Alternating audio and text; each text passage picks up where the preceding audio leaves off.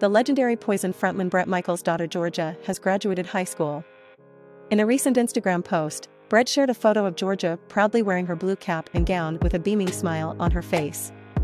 But it's not just her dad who is proud of her. Jorja herself shared the same photo on her Instagram account, with a caption that said she had been released from my 4-year sentence today.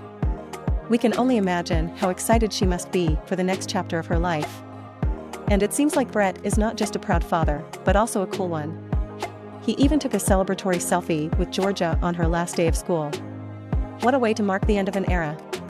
So let's all congratulate Jorja on this incredible milestone and wish her all the best for her future. Rock on, Jorja.